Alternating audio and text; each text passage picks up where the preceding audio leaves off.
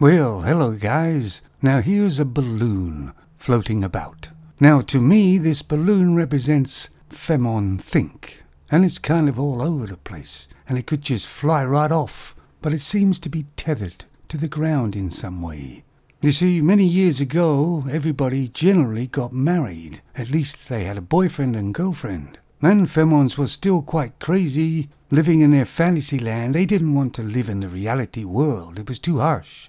But every now and then the man would have to sort of mansplain to her some common sense and some facts. And that would bring her down to some sensibility for a while. But of course man nowadays isn't allowed to criticize a femon in any way. And masculinity is toxic and common sense is toxic also. So the femons can live in their fantasy land in their head. And they just get crazier and crazier as we've seen.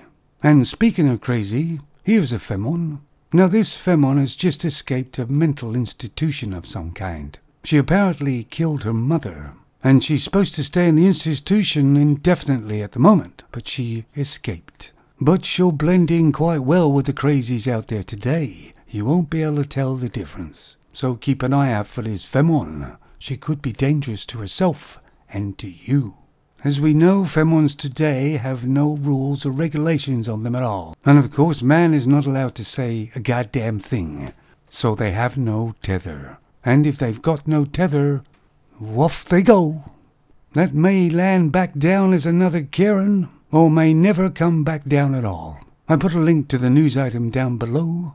And let me know, guys, what you think of the Femon Think in my balloon.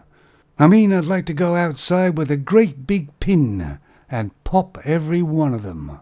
But that's just my imagination. Of course, I would never think of doing such a thing. You take it easy, fellas.